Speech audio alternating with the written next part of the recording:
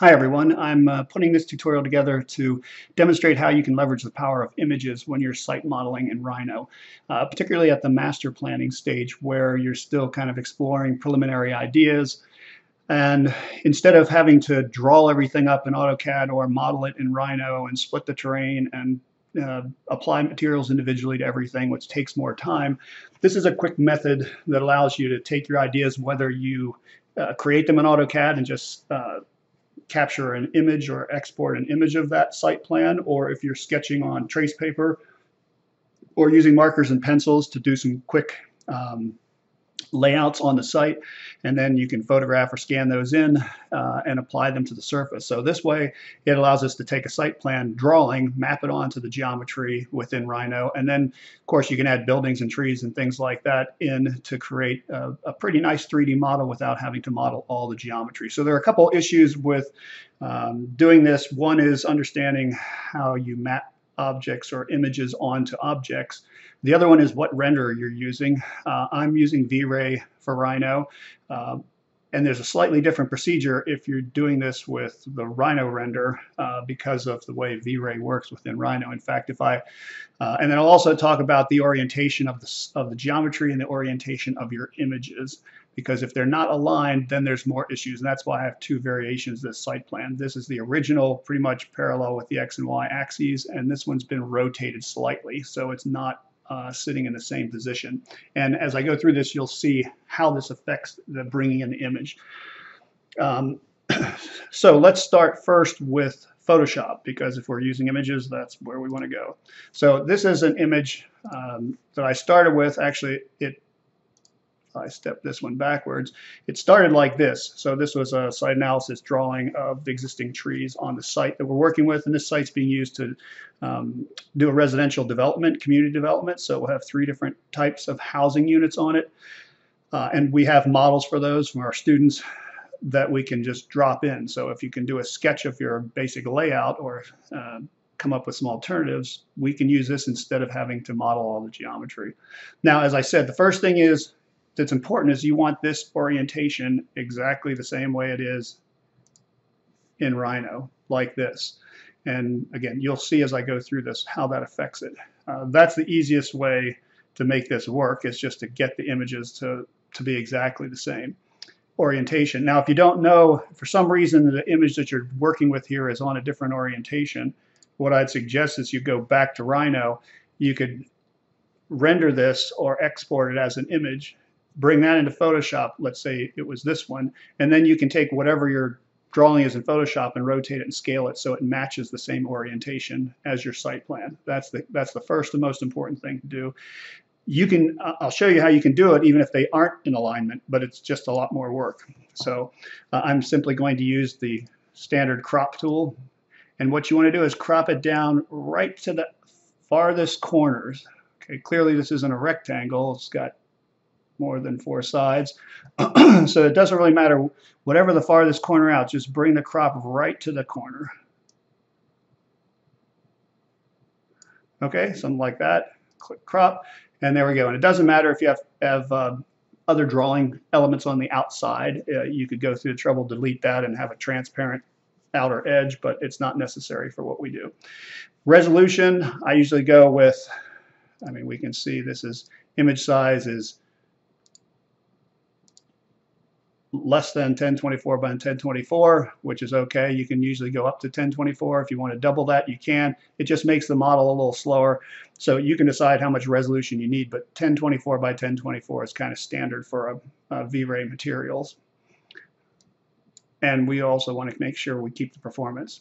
So I took this site plan, I took this drawing, and I added kind of a site plan development in there just to say, okay, this is one of my master plan alternatives, and I want to bring that in. And to use it, I simply did export as PNG. No special settings or anything, just use the defaults. That works fine. And then I can come back into Rhino. Now, what I want to demonstrate is I'm going to switch to my perspective mode. And what I've done in here also, just for your information, is I'm in shaded mode, but I've also gone to the display options and I've turned the ISO curves off just because it's kind of visually cluttery when I start to look at the images and everything else. You can set these preferences how you want. Then the other thing I've done is you can actually select the image and type set object display mode and click on the option up here and just say rendered.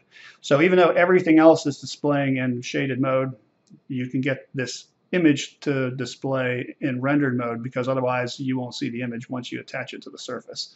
And I kind of like to see the lines and other elements that are in there. But again, your preference, you can set that how you like. Now, what I've done here is I've just applied a standard material to this one, and I'm going to go through the process of saying, okay, well, let's just, right now, this is simply a Rhino material, generic material. I'm going to go down to the textures fly out here, and I'm going to click on color, which is my diffuse map, and I am going to grab that site plan and put it in there. So you can see it brings it in. It's not quite aligned. It's close, but it's not quite, and that's where the UV mapping comes in. But I'm not going to do that on this one. I just wanted to show you that if you're using V-Ray, you don't want to put the image onto the surface this way, because it's a generic Rhino material. And if I go up to my V-Ray render window, well, sorry, I have this set in Rhino render right now. So if you render it in Rhino render, you'll be able to see it. It'll show up like that. But if I go to my render, current render, and switch to V-Ray for Rhino, it just renders with this generic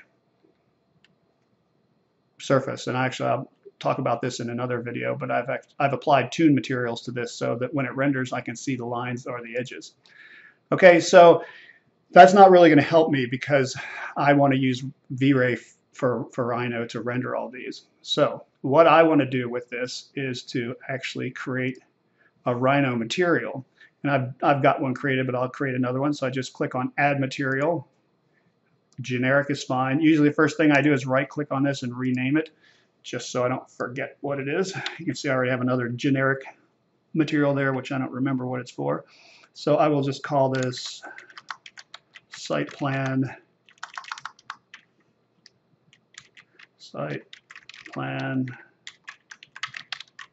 image, and then hit enter. Now I've got a new material, and you can see, if this isn't showing on yours, if you hit the fly out, you can see there's lots of different options here. What I'm going to look at is the diffuse map and click on this. If you don't see the menu, you can click on that and choose bitmap. And there's my site plan PNG. Hit back, and with this site plan geometry selected, I can right click on this and say apply material to selection. And then I can close this down for now. So you can see the preview there. And again, it looks about the same, right, as it did before. But now if I render it with Rhino, I'm not sure why my frame's off here, but now it's rendering the way it's supposed to. Okay.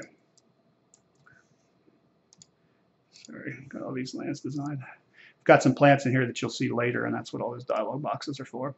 Okay, so let's go through now and fix this alignment. So we've got the image applied. It's almost correct, but not quite. And that's because it hasn't had any mapping associated with it. So I'm going to select that geometry, go to my properties, and go to texture mapping.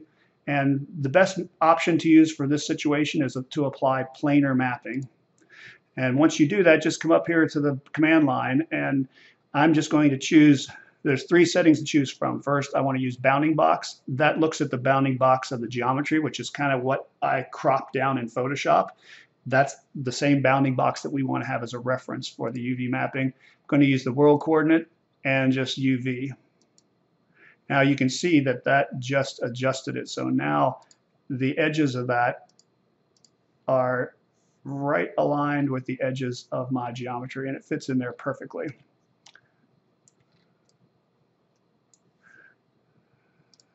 Let's try and do a real-time render here.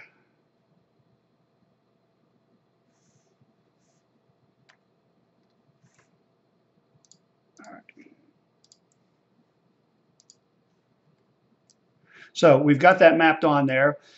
Now, as long as your image has the same orientation as your site plan, as I said, as your model, that's all you need to do, and it's set. everything's lined up in there just the way it's supposed to be. However, if you've got a situation like this, let's go through the same process. I've already got the material made, so I'm going to select that, open my V-Ray window, right-click, choose Apply Material Selection, and you can see at first glance, it looks like it does come in about the same way. Now, if it is good enough for you, then your job's done, you can finish, but you can see it still isn't lining up very much. But now notice what happens if I go and apply the same planar mapping to it. Bounding box, world, and UV. Now you can see it's aligned it because the image orientation and the site plan, the model orientation aren't the same. Now it doesn't look like it lines up at all. And in fact, for some reason, it's doing a little bit of distortion in there. But this is where I can use my mapping widget. So if I come over here and say show mapping, now I've got my gumball and I've got the options to take that image and rotate it, click on the center and move it. Now what I've discovered helps if you disable your object snaps, because then you can adjust it. Now what I need to do is scale it, and because it's somewhat distorted, I'm going to scale it one dimension first,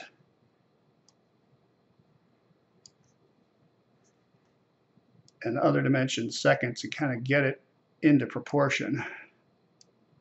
And this is the part that I'm not sure why I should have to do this. It ought to really stay lined up.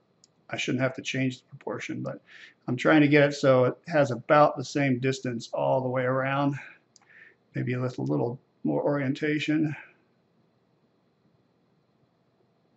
And then I can hold the shift key down and scale it in both directions.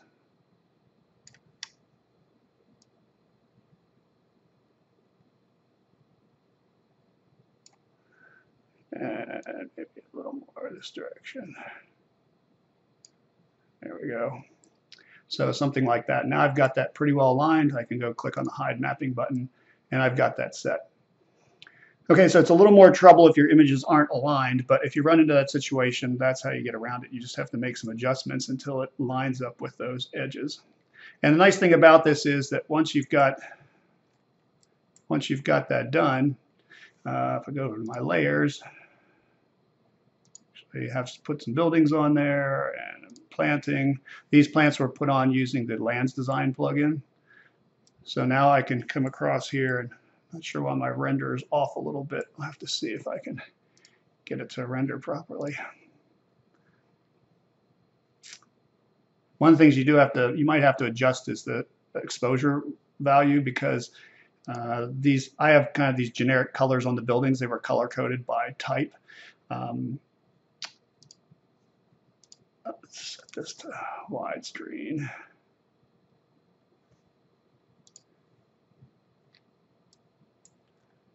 But this way I just drop the buildings in, line them up with the site plan, and then added the plants or the trees around there, and now I've got something that I can do a pretty nice rendering of.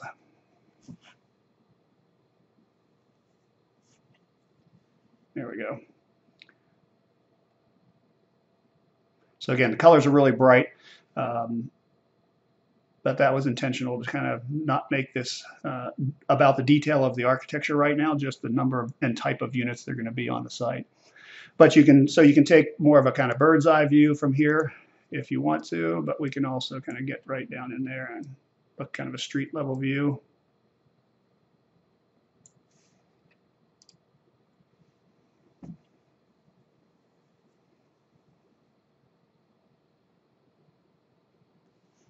There we go.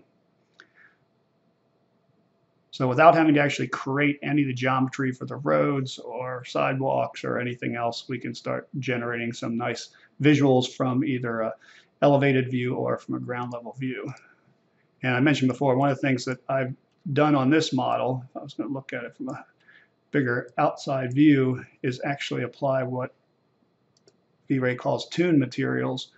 And the tune materials give you the ability to add edges on things. So the first pass of the render, you don't see them, but then eventually all these different parcels that are adjacent to this and the boundary, that property line, show up in there without having to do any additional work in Illustrator or Photoshop to add those in if you wanted to see those.